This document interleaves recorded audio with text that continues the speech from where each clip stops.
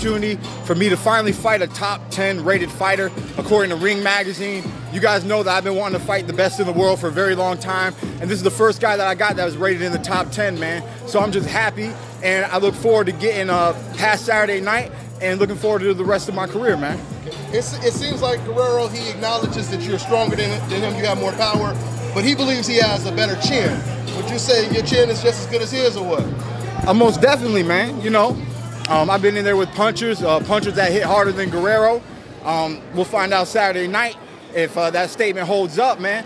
But just like on the flip side, his chin is held up with a lot of punches, but can he take this punch or this punch? We'll find out very soon. And your keys to victory? Keys to victory is what they always are, man.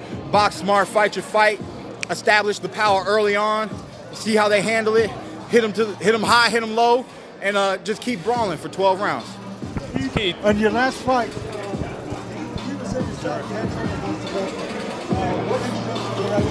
I didn't have trouble against the lefty. We outclassed him.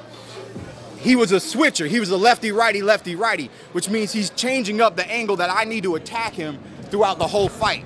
You know, because with a southpaw, everybody knows the formula is to keep your left foot on the left side, on the outside of a southpaw, so that you can line up the right hand. But when he switched back, then I have to go back to a normal format, then the southpaw format and a normal format. So it was just it was the switcheroo mentality that he had that was awkward. It wasn't frustrating and it wasn't difficult because we handled him for 12 rounds easily. It was like a sparring session. You know what I'm saying? I just got paid at the end of it. So